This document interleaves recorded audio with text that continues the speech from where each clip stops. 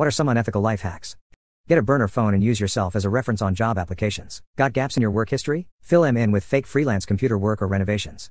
You want to sound sick when calling into your work? Lie on your back while hanging your head over the edge of the bed. You will sound congested. Most paid car parks have a lost ticket button, which is the maximum daily fee. If you feel like parking for a week or so, just press that button instead of paying for the week. For some reason, the ticket machine I park at charges $8 for the day, and $7.50 for a lost ticket. For now, at least. Also, for some reason, I just keep losing my ticket. I'd forget my head if it wasn't screwed on, I swear. I used to work as an armed security officer. Whenever they'd call me to fill in for someone, I'd tell them I'd been drinking. They can't legally allow me to perform armed work if I'm intoxicated. I assume this could work for other professions as well. My old boss would go to the hardware store and get paint mixed, assuming you need paint, and would then leave the mixed paint around the store. Since the paint was mixed and not sold, the store would have to drastically reduce the price of the paint. He would come back a few days later and go to the discount bin and buy the paint he wanted at a huge discount. Guy was a cheap bastard, but it worked. I had a few friends who were pizza delivery guys. About 30 minutes before their store closed, we would call in an order for store pickup using a fake name and then never show up for the pizza. Most times, the manager would let our friend take home the unclaimed pizza so that it wouldn't go to waste. Free pizza. There's clothing that allows you to do virtually everything.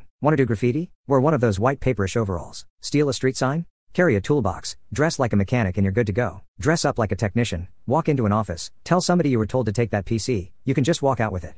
Be where you don't belong? Hold a clipboard and look stressed. Never underestimate how little people question the uniform. If you work as a server in a restaurant, get a rewards credit card for airline miles or something. Whenever someone pays cash for their meal, run your card instead and pocket the cash. Sir, we noticed you spent $1,000 week for a month at the local tavern. Worked at Olive Garden. One summer, servers would go through the newspapers and get a shit ton of coupons, and whenever someone paid in cash, throw down a coupon and pocket the difference. Sometimes it was a buy an entree get an entree free or a 10 to 15% off.